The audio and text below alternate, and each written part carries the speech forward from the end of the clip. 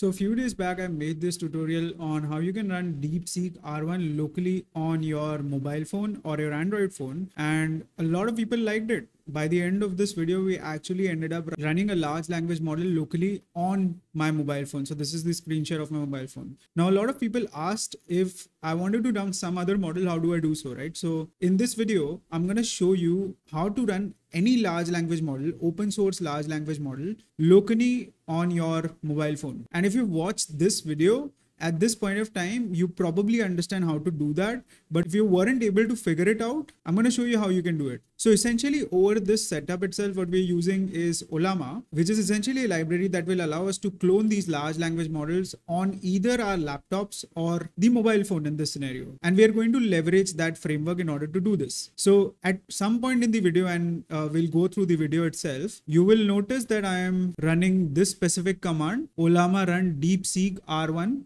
1.5 billion parameter model. This is essentially telling my mobile or terminal that I want to get this model using Ollama. So if you wanted to, let's say, clone some other model, I'm going to go to ollama.com, and in here you can see there are so many options. There is Llama 3.3, Phi4, Mistral, Gemma 2. You need to click on the models, and in the models you can get and find any model that you want. So the only difference between you using DeepSeek R1 versus Llama 3.3 is the command that you need to run, right? So in this case, I'll do Ollama run Llama 3.3, and instead of doing Ollama run DeepSeek, I'm going to say Llama 3.3. So this is the only different thing that you need to do in order to clone these large language models. With that in mind, let's jump right in. If you have not watched this video, now is the best time. I'm going to start the video from this point, and we will end up running a large language model locally on our Android phone. And if you've already watched the video, I want some ideas with respect to what you guys want to see next. So some of the folks here suggested that they wanted to use it for apps, and then some of them asked similar set of questions around this. So I'm going to explore use cases, and in the upcoming few videos, I'll post more about these things. But as of right now, if you have not done this before, now is the time, and let's jump in the video now. So I'm going to install the app now. It shows the app is unsafe and it's blocked. So I'm going to install anyways. And then I'm going to open the app. All right, so it looks like we are in the terminal now, and we'll have to add a bunch of different commands in order to make this work. All right, so this might take a while, so bear with me. The first command we need to run is streamux setup storage. And this essentially will allow the app to get access to our storage.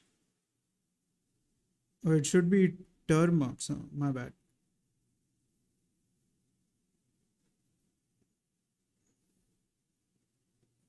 All right, so I'm going to run this command, and this, it looks like, will give access to the storage. So it looks like we have the access to storage now. The next thing we would do is pkg upgrade. All right, so once we put this command, this should essentially download the latest version of the app on your device. The next thing we would want to do is install Git, CMake, and Golang in our mobile phone so that we have access to the GitHub repository and so on and so forth.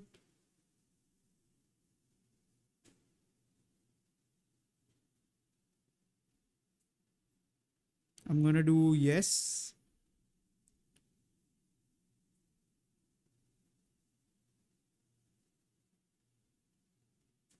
It's going to take a while to install.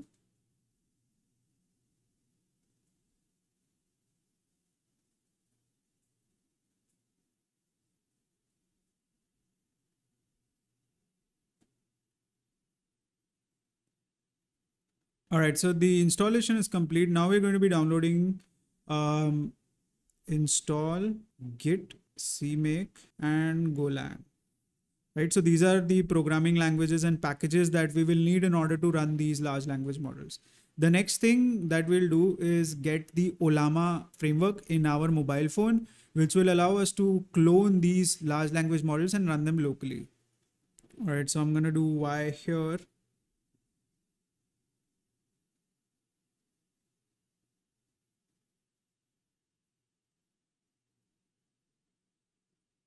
You can see I'm downloading and cloning Golang right now. And you can see it's going to take some time to download everything in our mobile phone right now. All right, so it looks like everything is downloaded now, and I'm going to do git clone.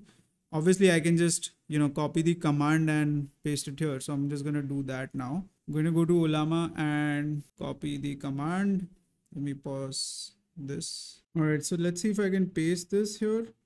Git clone dep1 github Ollama git. So I want to clone this on my mobile phone. Because I have git installed, I should be able to clone it now. It looks like we already cloned this. Now let's go to this folder and do cd Ollama. All right, so now we are inside the Ollama folder. Now we need to generate the schema for it, or rather activate the framework by running the Go language. So go generate.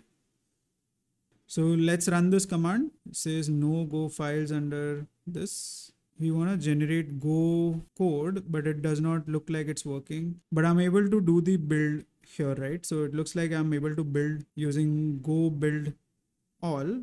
You can see I'm downloading all the packages that I will need in order to run this. So it can take some time in order to download all of these packages. So stay with me. It's similar to you doing pip install on Python, where it will download a bunch of different dependencies that your laptop or your computer will need in order to run specific things on your local computer. Once this is downloaded, the next step would be to kind of, serve Ollama, which will essentially start Ollama on your mobile phone. And I think that would be the last command that we will run. Post that, we will just clone the model that we need to run in order to access it on your mobile phone, on our mobile phone. So it's taking some time to download. I'm just going to wait this out now. All right, so post your packages are installed, what you need to do is run this command ./Ollama serve ampersand, and this will generate a new private key and start serving Ollama for you. I don't know if this is going to, yeah, so it appears that it is running on localhost 127.0.11434, meaning that we are now running Ollama on our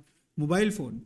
The next thing we need to do is specify the model that we want to run. And in our case, we are going to be using this DeepSeek R1 model, the smaller version, 1.5 billion parameter model, in order to run this in our mobile phone. So let's go ahead and, put the command to clone this. All right, so let's go ahead and put the command now. I'm going to do ./Ollama.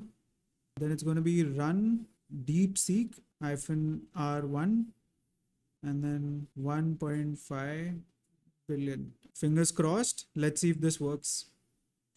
So it is now downloading the model for us, which in my opinion does mean that we are all set and we may be able to run this large language model locally.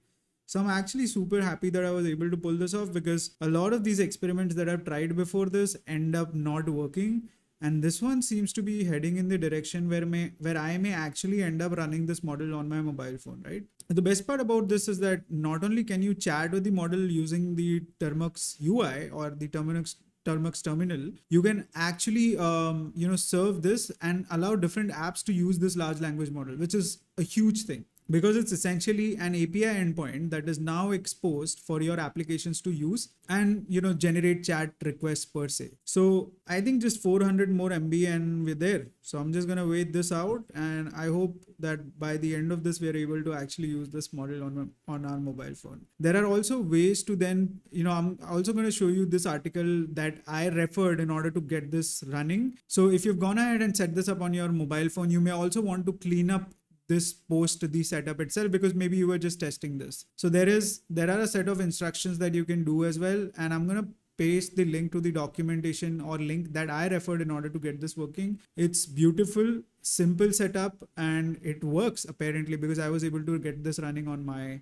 computer. So let's just wait for a few more seconds. Looks like the download speed significantly dropped as we reach the final leg of the download.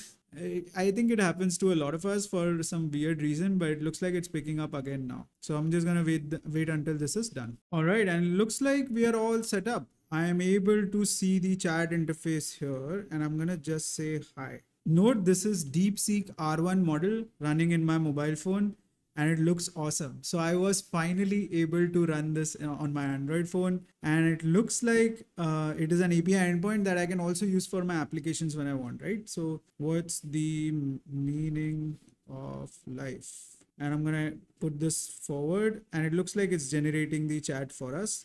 Obviously the UI isn't that beautiful, but it gets the job done. I mean, We wanted to run a large language model like DeepSeek R1 on our mobile phone, specifically Android, and it looks like we're able to. I hope this kind of gives you a direction in scenarios where you're confused if you want to buy an Android phone or an iOS phone. I mean, Android allows you to do all these sorts of things. So at this point, I think you're very clear with respect to where you want to go. But awesome. So what is the meaning of life? It's the most profound and universal of the human queries. It touches fundamental aspects.